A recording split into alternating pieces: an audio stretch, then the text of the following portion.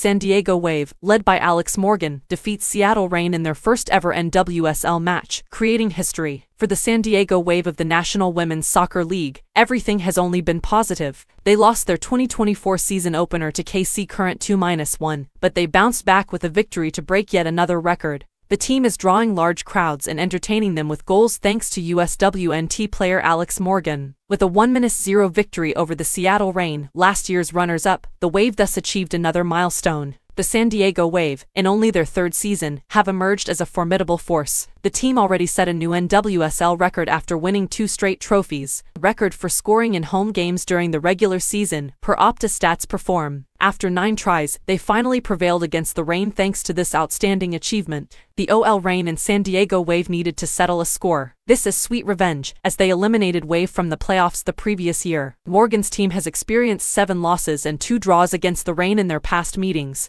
but it wasn't an easy victory. After regulation time, there was still no score, resulting in 13 more minutes of suspenseful play. Finally, Australian midfielder Emily Van Egmond scored the game-winning goal in the 98th minute with a shot into the lower right corner.